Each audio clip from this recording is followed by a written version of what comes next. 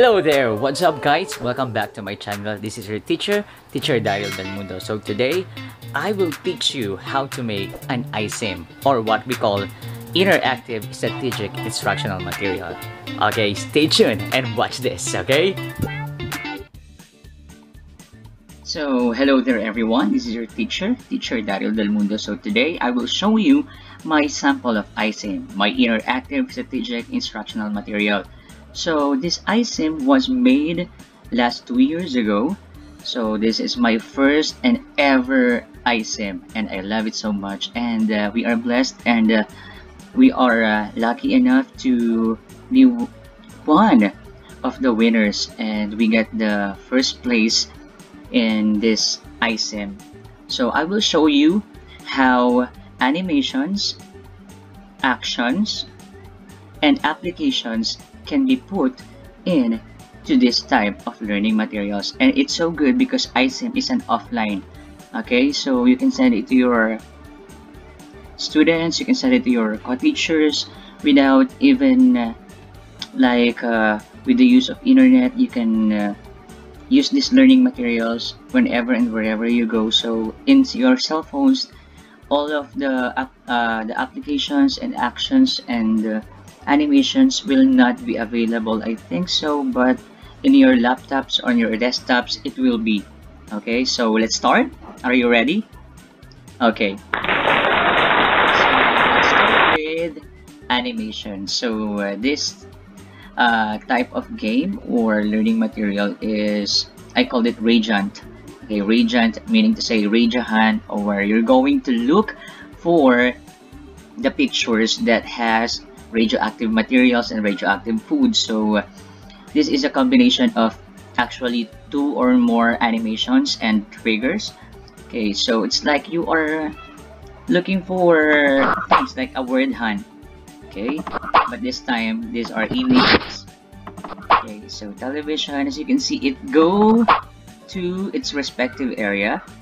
So when you find the different food and material, it will go to its respective area, something like that. And at the same time, the name at the bottom is being crossed out. Okay, so this one, look at this. Okay, when you find this one, then the flashlight crossed out. Okay, that's also a trigger. Okay, an animation, another animation, and another trigger. So let's find the radio. Okay, it's like you are making a gamified PowerPoint presentation, but at the same time, it's very interactive to the students because they are the ones who will look for and find for these different kinds of materials.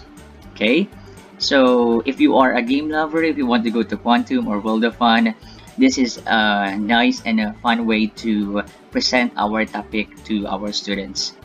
Okay, so this is the first one, the different combinations of animations, triggers in doing our I.S.I.M.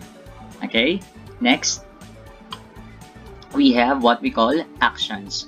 So in the actions part, it's like it's with link and hyperlink, something like that. I call this amazing regions, amazing race, something like that, but with a twist. So you see those white bars or white walls, you are not allowed to bump into those white walls. Why? Because you will lose. You need to try again. Okay, so let's go back over there. So as you can see, this is our cursor. So your cursor will be your character. So this is the starting point, and you need to be careful. This is very crucial, because if you do not have a Bluetooth mouse and you only have your pad, something like that, your laptop, it's very hard. So with a twist, you need to collect those material.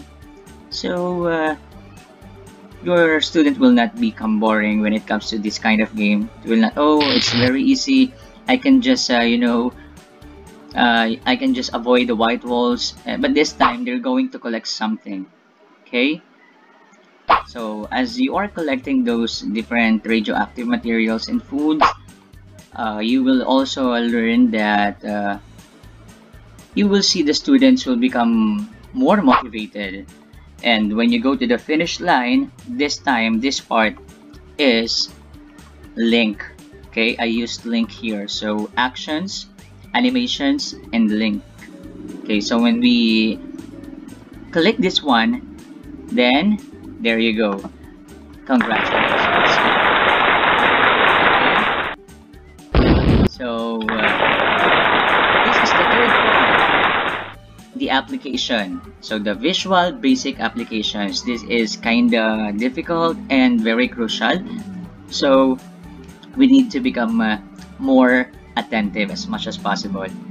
So I have here options button in this part. These are the options button. See there? There's a circle over there. So just click it and then choose which option. And then these are the check boxes. Checkbox, checkbox, checkbox. And this is also a text box. There you go. So this is simply kinda, they're going to look at the picture and then observe if there's a heat transfer. So since the boxes are filled in with checks, so we're going to remove it. So there's a prompt that says you're wrong. So meaning to say, maybe you can observe it again, something like that. Okay, this one. So we're going to uncheck it, and then uncheck it. So basically, when we observe or after the student's observation in the picture, we are able to answer, for example, sun. So there's a prompt there that we say, correct. That is a visual basic application. The codes, okay? Then this one also. Grill, okay, correct. Melting ice cream, that's correct. Body temperature, that's correct. Now, if they answer, for example, stars, wrong. There are no stars in the picture. There's a prompt there that says, oh, so the student will be able to know, oh, that's incorrect. So meaning to say, next time I will be careful in answering in answering the questions. Then wrong, there's no moon. See? And then if you click this one again, oh, maybe you change your mind. Or wrong, maybe you can try it again. Oh, that's correct. Okay, so that's for checkboxes. And in the option box, same as that one. So you're going to choose which is which. So if you're going to rate it, oh, that's easy for me, then there's a prompt also that's also coded good. And when it's hard, because you are kinda confused, try it again. Okay, those are the options button. Okay, this is what they look like. And then when you insert a text box, this is what a text box look like. A text box is when you already presented your presentation or your PowerPoint, you can simply type whatever you want. So since this is a score, you can write it there or type there 3. You can type it there 4. Okay, it's easy, right? So we have here Visual Basic Applications controls like text box, checkbox, and options button. Okay. Okay. So do you have any questions about making I.S.I.M? So you can be creative as much as possible, and that's the end. And if I can show you, let's start with this one. Let's go to animation.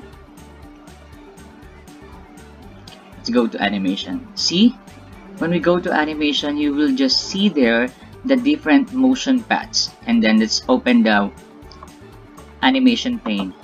Okay, so there you go.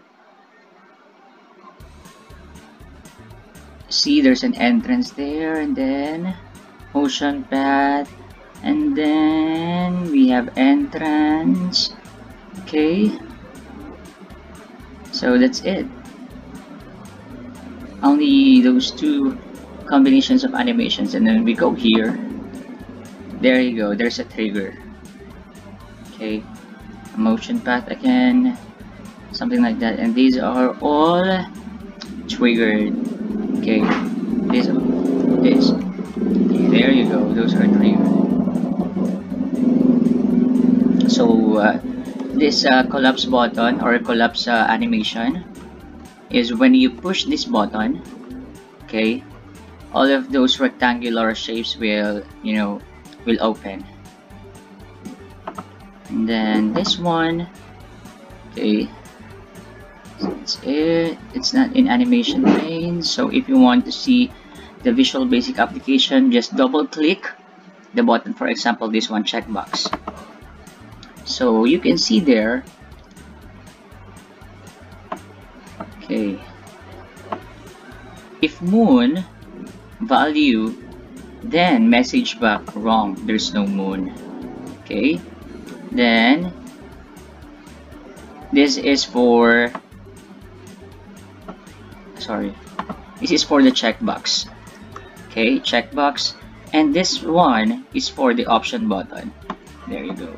You will see there the name of the control, option button.